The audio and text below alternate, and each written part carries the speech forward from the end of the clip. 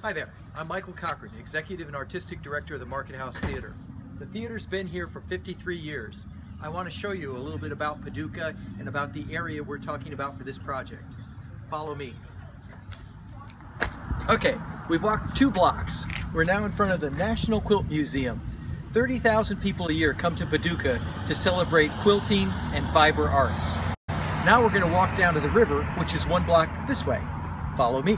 As the hub of the inland waterway, barge companies dot the landscape of the Paducah riverfront, along with an international port facility that connects Paducah all the way to the Gulf of Mexico. Grain storage bins along the river load barges as part of our rural area. We are now in front of the Performing Arts Center. Like so much of Paducah, new buildings sit next to empty or underused buildings from Paducah's past.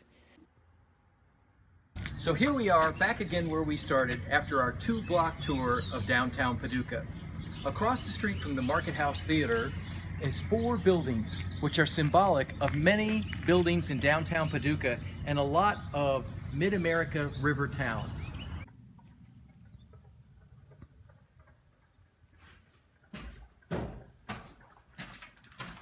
Here we are on the 2nd floor of a building which is very representative of many of the buildings in downtown Paducah.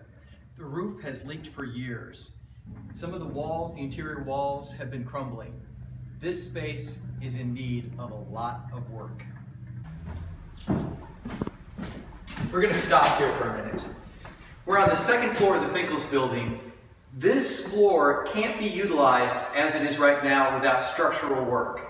There are a lot of opportunities here for businesses, for arts, for classrooms, for rehearsal space. But until we do this project, it's going to remain like it is.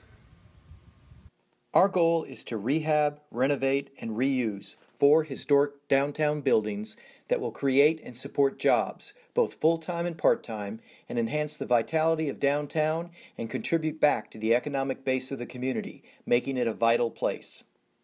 We will do this using arts classrooms and rehearsal spaces to change the quality of life for people in our community.